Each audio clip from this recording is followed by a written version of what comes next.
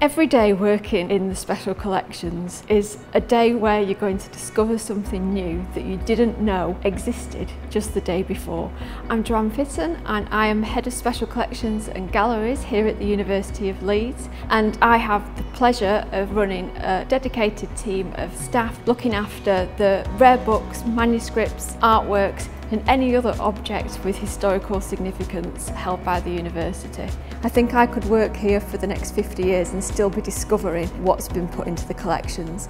We have artworks from 17th century right through to modern day. The rare book collections are outstanding in their breadth, and one of our founding collections was that of Lord Brotherton of Wakefield. He collected very widely and gave his rare book and manuscript collection to the university in 1936. Bronte manuscripts included Shakespeare's folios, and English literature has been one of the founding collections for us, which has become designated internationally significant for its research potential. It wasn't just the collection that he gave though, he gave the university the funds to build a library. Lord Brotherton wanted his collections to be enjoyed by everybody. He wanted there to be a legacy as well. He gave an endowment to the university to continue building the collection. And so since 1936, when the university took that collection in, we've been able to acquire more and more manuscripts and rare books to make the collection what it is today. Many people who've been associated with the university over the years have wanted to gift their own personal libraries and manuscript collections to join Brotherton's collection. And so Special Collections has over 15 kilometres of shelving today and hundreds of thousands of rare books and manuscripts that people can access. The art collection has got its foundations in Michael Sadler, who was the first Vice-Chancellor of the university. And Michael Sadler was a passionate collector of art. He was interested in collecting modern material and supporting artists of the day. And when he left in 1923, he gifted his collection to the university. What he wanted was for the art to be in the spaces that the students used and to be everywhere over the university campus. And his interests were again in drawing the city and the university together and helping Leeds and the people of Leeds to experience art and to appreciate art.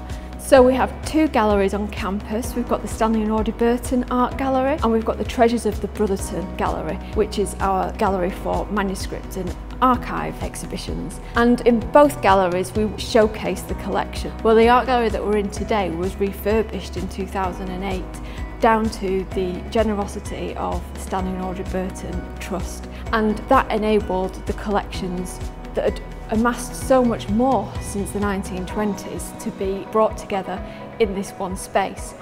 A really unique feature of what we've got at Leeds, as well as our public art, we have a trail that anybody can walk around, intermingle between our buildings, of really outstanding works of art, sculptural works of art. We're commissioning new pieces of sculpture as the campus develops, our alumni and our other donors. They're really generous supporters of the collections that we have here. They are passionate about ensuring that we can make those collections discoverable and make them enjoyed and appreciated by as wide a public as possible.